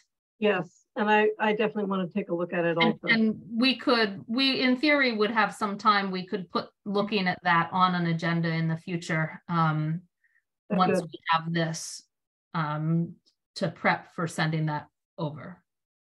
Thank you. But we definitely send them the number of properties that are like with one unit with, because they can't be like, we have only 2 which are multiple and they decide to keep it at $3, but we're not really recouping. So they need that information. I don't intend to remove pages 2 or 3 from this document before we send it to the council. Mm-hmm. So that they will have that. Now, when it gets adopted by the council, in the end, when it comes back from finance, I would expect them to be removed because they get old quick. But for the purposes of our vote and transmitting to the council, I intend to keep them on this document. Pam. This is a good segue to the fact that we asked probably a year ago for more current numbers on estimated rental units in town. We asked for, you know, listings of all of those properties that didn't appear to have the tax bill being sent to the same location as the address of the property. And that was a very, very long time ago that we asked for that. I was hoping Rob was going to be here today to ask him that if we have, please, we really need that information prior to this conversation coming up for town council to discuss. And I will send an email today asking for it again. But I hope everybody supports that same request. We need that kind of information. This is only those units that you know, volunteered to do the program this past year. And we know that this is fewer than the ones that did it the first year around. So I think Rob answered that question a couple of meetings ago, but verbally. I don't think we've ever gotten it in writing. I do believe if we go back to minutes, he talked about how many they were going after that didn't match and everything, but I don't think we ever got a written report. That may have been, you know, the low hanging, or they've, you know, maybe they've gotten the low hanging fruit and that there were, you know, a handful left. I'd like to see the total number. I will ask him again because we have some other things to send. So I will ask him to put that information in writing. Thank you. In preparation. It includes total number of estimated dwelling units in, you know, 1, 2, 3, 4, how many ever units per parcel that they think we're missing. So I will ask him for an update from this October 2022 chart to give us one as of now, because it's almost a year old now. And then I will also ask him for his progress on finding those mismatches. And we want that number, whatever it is, whatever he's come up with so far, we need before town council discusses it.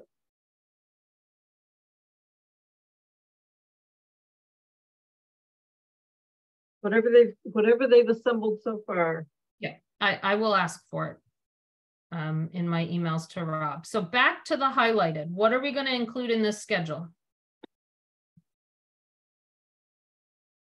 It sounds like, but I had questions, but it sounds like people are leaning towards these two. But I'm still not convinced people are leaning towards the breakdown versus just the fact that if you add a per unit, you've covered it. I guess I'm not sure people are thinking that for 1 to 9, the total number here when added up would be different than the 10 plus number respectively. So that if you applied what would now be number 3, instead of to 9 units to 20 units, that would be a different number than if you applied whatever 4 is to 20 units. And I guess that's my question. Are people thinking that applying the rule in number 3 to 20 units would be a different fee than applying the rule in 4 to 20 units? Other than this maximum.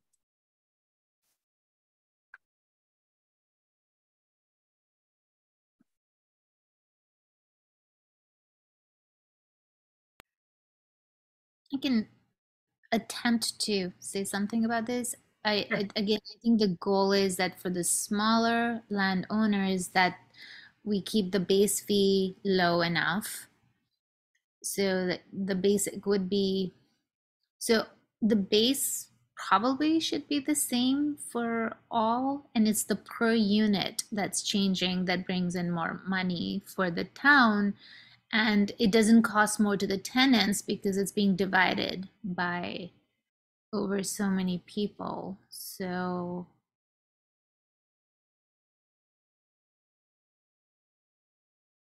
yeah, so if you were charging $100 for a single home, I don't think we can ever equate it, because that 100 would be one person paying 100, and then if you have 200 people living, it's 100 plus 2 let's say $5 per unit.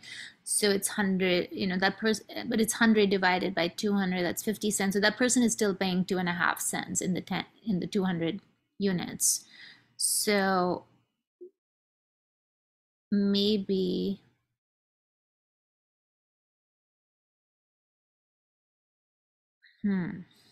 While you think, Pam. Yes. Well, I keep going back and forth. I'm not sure. Number 3, which is the lower end of the dwelling units. You know, maybe having the same base fee is the same base fee. I'm not trying to add cost to, you know, to dwelling units. And so my intent is not to add dollars just because there are more of them. But if you know, if we started across the board, I mean, my gut feeling, and this is again based on anecdotal information from Rob and John, that in terms of inspections, there are very few buildings in town, residences in town that have mandated inspections. So the inspection thing is, in their mind, what they're looking for. This is obviously just permitting. We're still talking permitting fees, excuse me.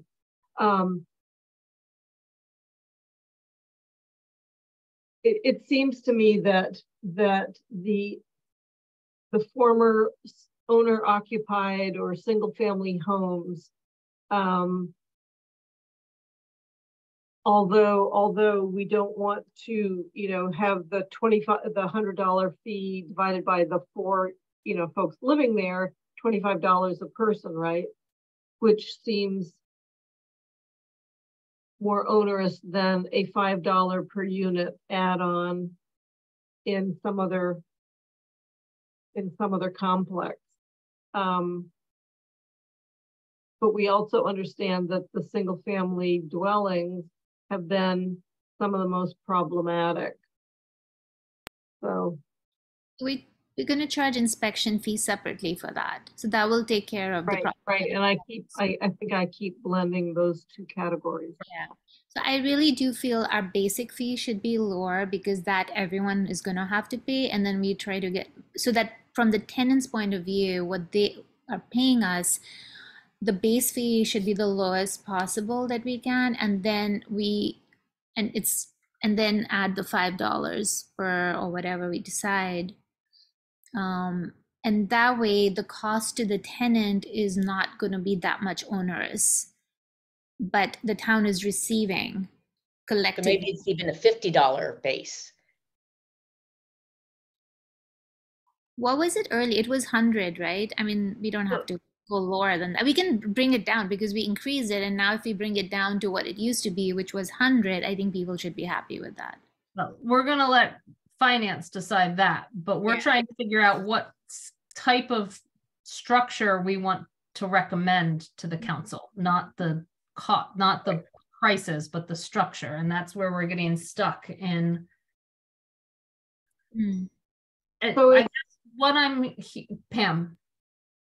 So it does sound that, in fact, then having a basic base fee may make sense for anything with multi-use building, multi-unit building. The one starting with a non-owner occupied, right?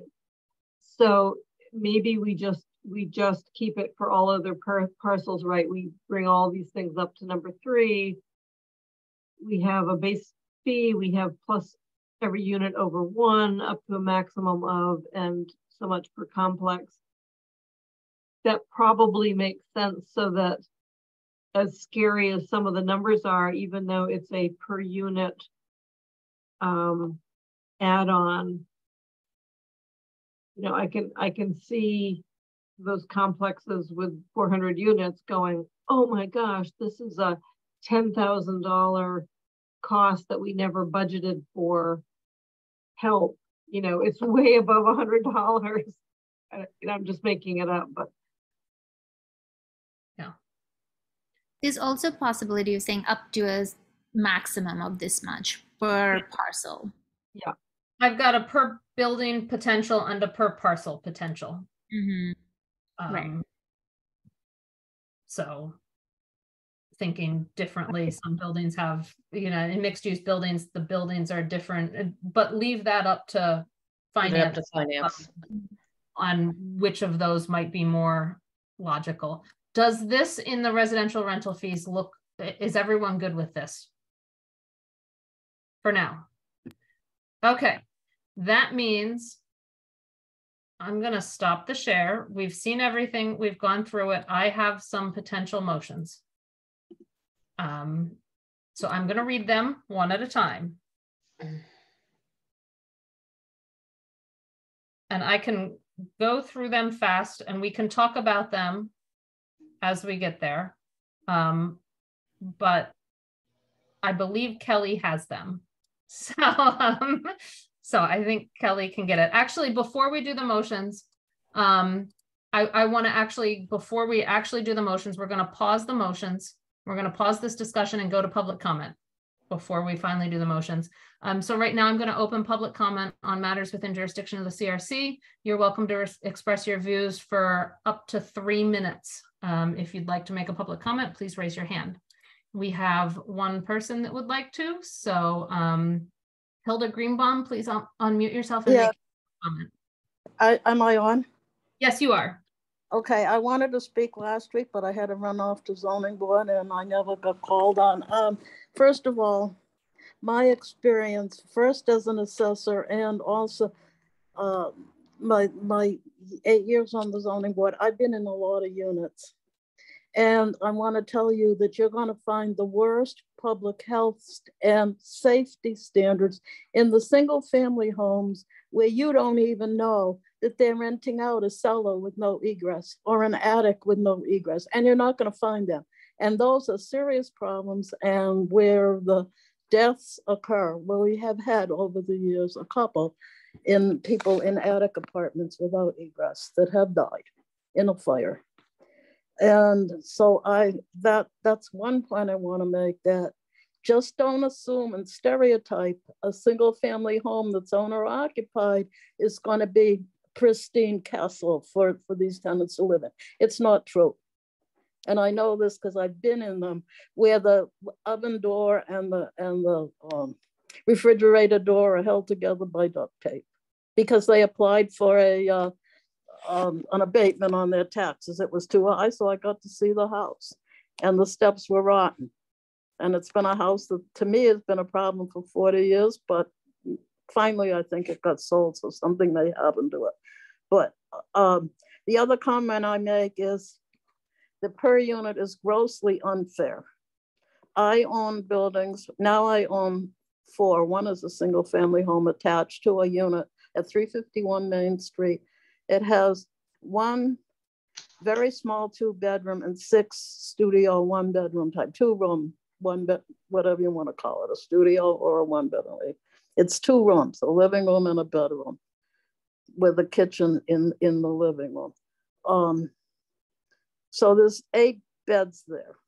If it were a 3-family, I wouldn't have to pay the bid fee, which is equal to 0.01% of my assessed value, which is something over $500 a year, for which I get, my benefit happens to be I get a urn of flowers from the bid at the bus stop there, but they don't even shovel out the bus stop. So that's $500 those kids have to pay through their rent.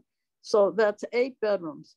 You're charging me the same thing as a 2-family house would pay, that's full of 14, 15-year-old, well, acting 14 or 15-year-old, column 16 and 17-year-old freshmen and sophomores living in a house that's a problematic. You're charging me the same fee you're charging them, because that's grossly unfair. Knickerbocker has 20 units. We have owned that building for more than 45 years. It has never, had a complaint. My units have never had a complaint. And I don't really think that the per unit fee is fair, because a 200 square foot studio does not have the problems that a 3,600 square foot 2-family house has. And therefore, I think either you need to look at number of bedrooms or look at the number of square feet and try to come up with something that's more reasonable. I think Shalini has her finger on it, but I think that you need to think in terms of, why should a postdoc in biochemistry who's in the lab all day long have to suffer the same thing as a bunch of kids at party 24 hours a day? It's just not fair. And so the per student fee, the per room fee for the rent is probably about the same. At this point, I have to pay all the utilities. My tenants don't have to pay that. But I think that you got to think another way than per unit, because as I say, a 4-bedroom house has many more problems than a 150, 200 square foot studio, which basically has a shower, a sink, and a little 20-inch stove in it. What's going to go wrong? Because the heating, the plumbing, and all that is not within that unit. It's aside from it. So, Please finish. You know, I mean, you've got to think fair, and you got to think of, you know, where are the problems? It's not with my units. Thank you, Hilda, for your comments. People don't even know the Knickerbocker is there. Down at 85 North Whitney Street. They don't even know it's there. It's up, I mean, just for an example, those are the two things that are on the top of my head. They have been for a few weeks and bother me. Make it fair. Otherwise, you're going to find yourself in trouble. Thank you for your comments, Hilda. With that, there are no more public comments, so we will go back to proposed motions. The first one is I'm going to move to recommend the town council rescind general bylaw 3.50 residential rental property and replace it with general bylaw 3.50 residential rental property, as shown on the document titled 3 general bylaw 3.50 residential rental property, CRC working draft revision 17 2023-07-14, as modified at CRC on July 20th 2023, with effective date of April 1, 2024. So that is the proposed motion. We can talk about the effective date before I formally make that motion, if there are questions on that. Pam. We had a couple unanswered questions, and I don't want to commit to anything until we've resolved those questions. Do other people feel the same, that we should not vote today and bring it back next time for a final vote? Or the other alternate way of thinking about that is, how do we cover the fact that we have a couple of updates or changes that need to be included and aren't in this version? I mean, I would personally feel better if it were wrapped up in a bow rather than having some loose ends, but if others want to move it along with the caveat that we fix it later, I don't know how to do that. Thoughts? Jennifer? Are we meeting again before it goes to the council, so we could? So it can't go to the council until we vote, but right, but if we vote, will we get to look at those loose ends before? The next council meeting is August 7th, and so we have a meeting scheduled for August 3rd. We could put it on that meeting to be able to look at the loose ends and potentially make any final changes if necessary. It might be nice to have votes now so that we can tell Lynn that, and then I could get a date she might schedule it, right? Right now, until we're voting, it's hard to know when she might put it on an agenda, whether it would be August 7th or whether it would be later. But if I tell her we voted, we would always have the chance. I could re-put it on the August 3rd agenda here, but we could put most of the packet together if she decides to put it on the 7th. Pam. Just thinking that it would require a fairly extensive report. That seems really awkward if we have dangling loose ends and somehow those have to be covered in a report, and town council needs some time to read it because it's very complicated. So I yes. feel like something should go in town council packet at least 2 weeks before the meeting occurs. I mean, So I can't write a report to submit to the council until there's a vote. I can always write updated reports. I think it's one of the reasons I'm pushing for a vote so that I can start the report. And then we can always do updated or supplemental reports if we continue. But I don't think Lynn will put this on an agenda until we've actually voted.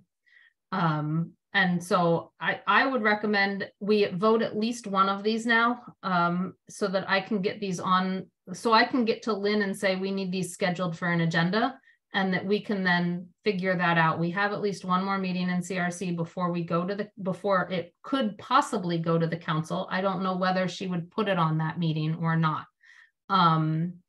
But I need to, I can't write, and I cannot submit a report till there's been a vote. So if Lynn would want to put this on the August 7th meeting, I couldn't even submit a report till August 8th at the earliest, August 4th at the earliest, which I agree is too late for an August 7th meeting. Whereas if we voted now, I could submit one next week for publication in the packet, even if that report says will be supplemented on August 4th. You know, with big bold things, but I could at least start it with a preliminary vote. Jennifer. Well, at the last council meeting, Lynn said, I think she said that the proposed zoning revisions and the street light were going to be on August 7th. So I don't see how this could, seems like that's just too many really big. Yeah, I don't know. I don't know what she would do. But I don't think she'll think of any scheduling until we've actually voted.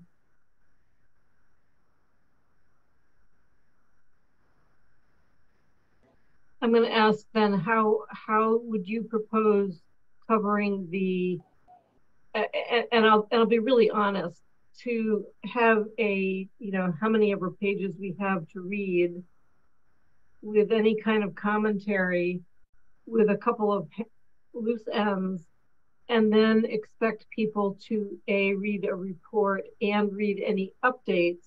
That will freak people out. It freaks me out when I'm reading the wrong version of something and I've looked through it carefully and I actually wasn't reading the most current version. It's not fair to people to load them up with multiple, you know, reading materials. I'm sorry. It's just really, this is a big deal. Shalini?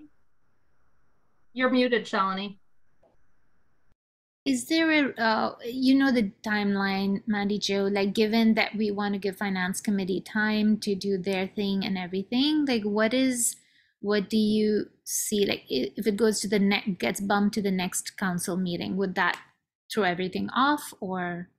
So I don't know what Lynn would do, but I doubt she would put it on the 2nd August council meeting, given what all's already on that one. There might be a possibility that she'd add it to the first August meeting and the August 7th meeting if we voted today. Otherwise, this would not get heard at minimum until September. It probably needs a referral to GOL after that council meeting is heard for clear, consistent, and actionability, because that bylaws require that. Then it needs 2 readings after that, because I don't expect that this version would get posted on the bulletin board for the 14 days for voting, or that our recommendation would be the first reading, although I don't know whether Lynn would consider it a first reading or not, but it needs 2 readings after that.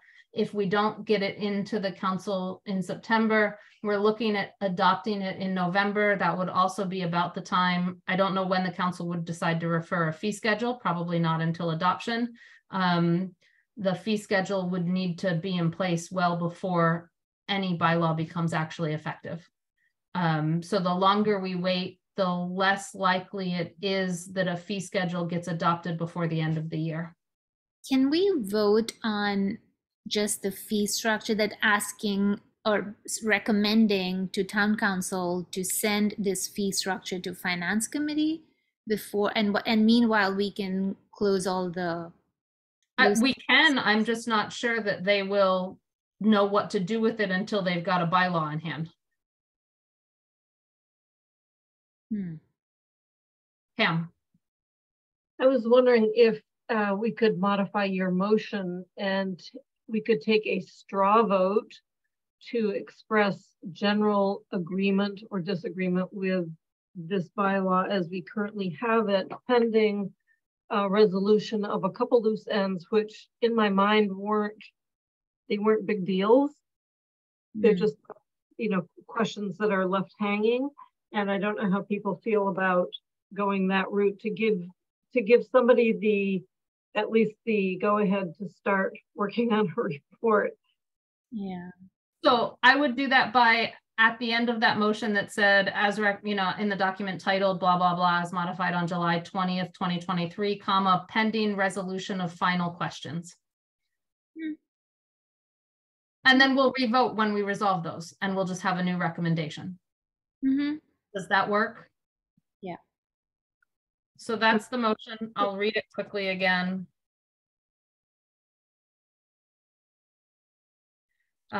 It's moved, and I'm just going to read it quickly without all of the full length of things. So it's moved to recommend the town council rescind general bylaw 3.50 and replace it with general bylaw 3.50 as shown in the document titled general bylaw as modified at CRC on July 20th, 2023, pending resolution of final questions with effective date of April 1, 2024. Second. Any further discussion on that? Jennifer. I know this is a dumb question, but it does not include the fee structure. We're just voting on the. We're doing three different motions.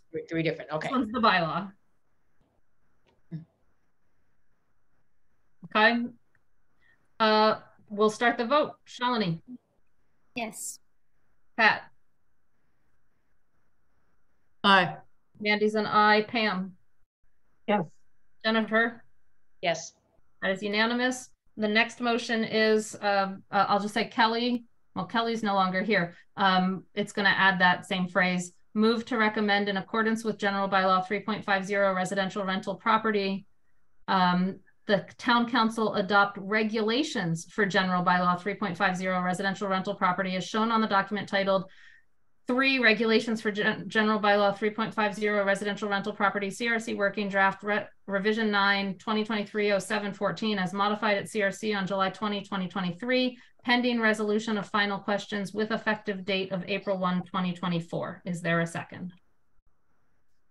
Second. Rooney.